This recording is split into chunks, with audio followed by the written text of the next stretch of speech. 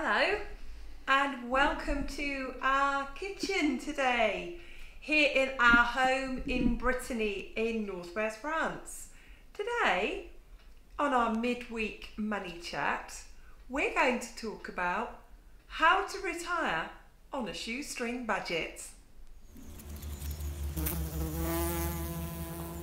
I want to put this one out here straight away first of all before anybody starts thinking like, hang on a minute, so let's do this one. Not everybody wants to retire. Some people want to carry on working for the rest of their life, and that is absolutely cool. If that's their thing, if that's your thing, superb. I'm all for people doing exactly what makes them happy. However, if you want to retire, here's a big one, is to know your reason why. And here's how to work out your reason why, is to ask this question. What will you be able to do when you are retired that you can't do now? So let's have a look at that. Now, as I'm talking about a shoestring budget, all the things I'm going to talk about are things that are not money dependent. So let's have a look at these things that you can do that you couldn't do when you were working a lot of hours. Well, the first thing that you'll certainly be able to do is you'll be able to spend more time looking after yourself, more time spending time eating when you want and what you want. You'll be able to spend more time on mindfulness, on relaxing, more time on exercising. So those are just a starting point. You have to excuse me, I've got notes and a script here in front of me. More time on hobbies, clubs, those things that you might want to play badminton, go to the sports centre, all of those things that you maybe didn't have time to do before. All of those things that we know are so essential for our well-being, especially as we age, are being active in the community and volunteering. Volunteering is a wonderful thing to do, costs you nothing. And there's loads of things. Maybe you've always wanted to work at the donkey sanctuary and groom the donkeys or walk the dogs at the rescue centre. Maybe you've always wanted to do something as a conservation volunteer or help in the community or volunteer in your library or get in that minibus and help people in your community. Lots of communities in the UK have a community minibus to take people around. Maybe you want to help with that. But think about your why. What is it that you want to do when you were retired that you couldn't do when you were working?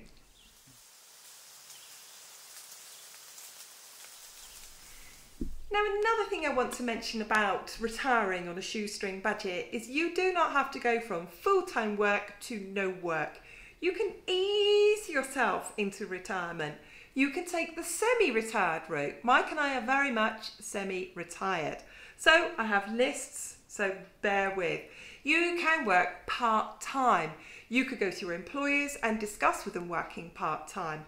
If there's a restructure at work, that might be a great opportunity maybe to take a redundancy payment or to restructure your hours and not work so many days. You may just completely change your job. You may have a job that just is really consuming of your soul and your energy, and you might want a job that is less demanding. You may want to change jobs to something that is hobby related. I can think of jobs that I would love to do, like working in a garden centre, working in maybe retail, working in the entertainment sector. Where we lived previously in Plymouth, there was some really good ad hoc work to do in a concert venue and in the local theatre where you could just work when there was a show or a performance on. And it was great. We saw lots of older members of the community working there. What a great way to be part of a community theatre and earn a little bit of money doing it. There's also things that you can do as semi-retired, those ad hoc jobs that wouldn't suit a person who needed a full-time income.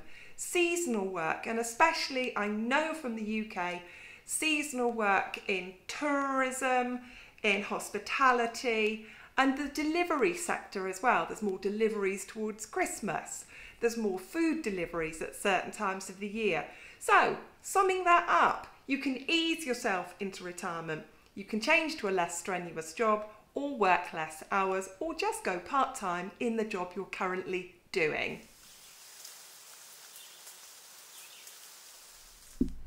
Now, let's discuss the things that will cost you more and the things that will cost you less when you are retired on a shoestring budget. Let's go things that will cost you more. And this can be a shock to some people. When you are at work, as we were, 10 hours a day, 5 days a week, the lights weren't on, the fridge wasn't opening and closing, the toilet wasn't flushing, the taps weren't running, it cost actually less in utilities. When you're at home all day, and we found this because being semi-retired and working from home, you use more of everything. The lights are on more, we use more firewood, we've got more heating that we need with our firewood, we use more water. So that is something to bear in mind. It will cost you more in utilities, but it'll balance you out with the next thing that we will discuss, with things that will cost you less. Now let's go through, because I think there's a whole heap of positives that really do help if you are retired on a shoestring budget. Now, the things that will cost you less. And I've got a big list here, Household items will cost you less because you've probably bought them all anyway and you don't need any more. You're happy with the stuff that you've got and they are going to cost you less. And if you do want to, or you do need to get something replaced, you can look for that cheaper, on offer, or second hand, or scout your way through Facebook Marketplace. A massive saving that we have found being retired, or in our case semi-retired, is we really spend very little money on clothing. We don't need those work clothes because nobody's looking at us thinking about what we're wearing. It's great. We don't have to be laundering our clothes or pressing our clothes or taking our clothes to the dry cleaners. We don't have that kind of attire anymore. That saves us lots of money.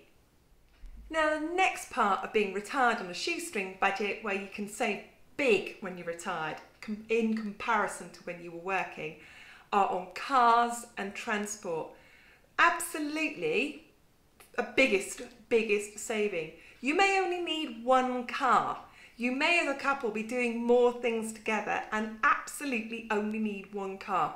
One set of tyres, one set of repairs, one lot of insurance. Also, Mike and I used to drive 10,000 miles a year commuting. So your car itself will not depreciate in value so quickly because you won't be putting the miles on it. Now, the next part of transport is wherever you go, whether it's, I'm looking at my notes here, is really important, trains, planes or buses, you can travel off-season and off-peak, and all of those are cheaper.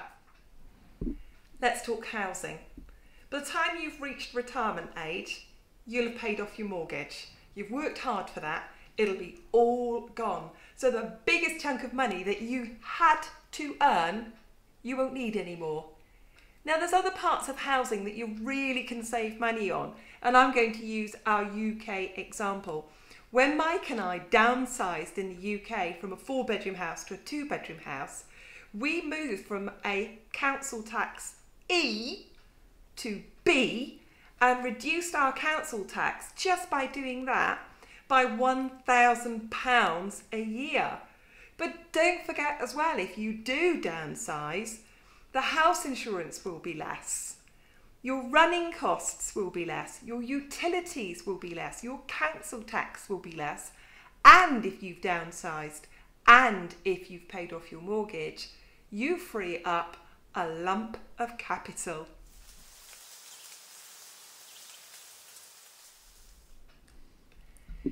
The biggest area I feel where you can save money and retire on a shoestring budget is food.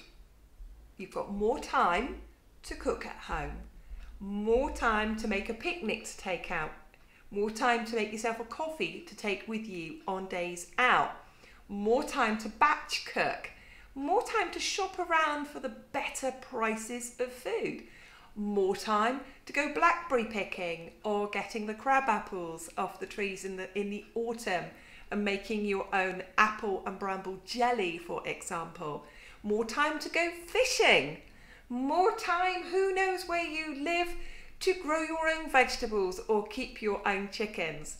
So food is a huge, I think next to housing, it's one of our biggest bills, and you really do, with time, have the time to save money on food. And I think just on that section, there was a big lot of advantages that you can live on a shoestring budget, because there's a lot of savings you can make when you're retired.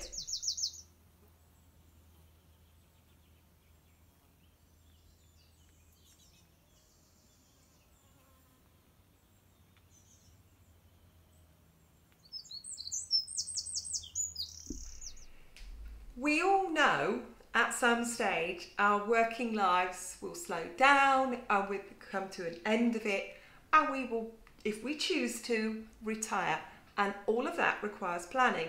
So the next part is answering the question, what do you need to do or have in place in readiness to retire? You can imagine what I'm going to say, because I'm probably here preaching to the choir. So let's go through things that you really need to have in place before you even consider or even start your planning for retirement. First and foremost is get yourself debt free. It's absolutely, you can't retire with debts. It would be really, really, very, very, very difficult. Secondly, you've got to have in place your emergency savings funds. So you've got to build up your savings funds. My advice to everybody is always to have at least 6 months living expenses that could cover all of your bills and everything that you need just to survive for 6 months. Another part of it, which is absolutely essential, and like I said, I'm probably preaching to the choir here, is get yourself on a written budget. I promise you, you'll find out that you can live on a small amount, but it's important to get yourself on that written budget. Now, it's one of the most important things that you need to do before you even consider retiring is to overpay your mortgage, pay it down as best you can or as quickly as you can, or wait until you've actually paid it off before you start considering retirement. One thing that you need to be doing alongside of that is practice living on a smaller budget. So once you're paying off your mortgage, that overpayment will leave you naturally living on a smaller budget. But once you've practiced that year after year after year, when you actually get to living on a smaller budget, you'll have practiced it. It will be reflex. You will have that muscle memory of how to do it. It won't be a shock to the system, and it won't feel like a hardship because it's been something you've practiced and chosen to do for many years before you do actually retire. Let's get to the nuts and bolts, the really important one, and it's money. Can't live off fresh air, you've got to have it. In the UK, it's checking that you have made 33 years of national insurance contributions. Remember this, if you pay more than 33 years, you won't get more pension. You get 33 years, that's it. The second part of it, have you paid into your employer's pension? So for example, I have a teacher's pension, Mike had a local government officer's pension. We were paying in, and we've looked at the number here, we were paying in £650 between us each month towards our pensions in all the years that we were working. So have you paid in?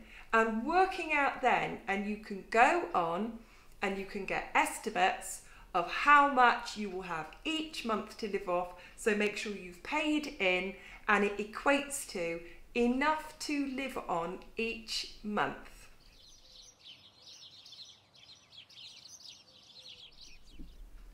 So, big important part of those preparations for retiring, even if it is on a shoestring budget, is timing. If you do not have a pension plan in place, that timing might be working until you are 67. It might be before then. It might be at 60. It might even be at 55. You know, looking into that, the important part of that is knowing your when and your timings.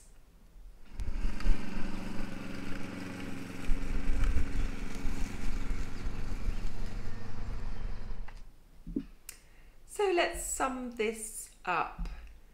It takes good preparation and it takes good practice. And I genuinely believe if you've nurtured and practiced and secured good, thrifty habits, that you're a saver, not a spender, if you are a thoughtful purchaser and not an impulse purchaser, if you're happy with what you have and you don't want to keep upgrading or replacing, you kind of got the skills already to be retired on a shoestring budget. Now, a shoestring budget means different things to different people. To us, it means we have enough. We have enough to live, we have enough to eat, we're never cold, we're never hungry, and we're always happy. We've got enough. Well, I hope you enjoyed that midweek money chat of how to retire on a shoestring budget. So thank you so much. It's been lovely having you here in my little kitchen here in Brittany. If you enjoyed it, go on, give it a like. It's really helping us get the channel out there. We love it when you comment. We always answer. You may have a question about retirement, but go on, leave a comment. We love it. And last of all, don't forget to subscribe because you don't want to miss more of this. And I'll see you next time.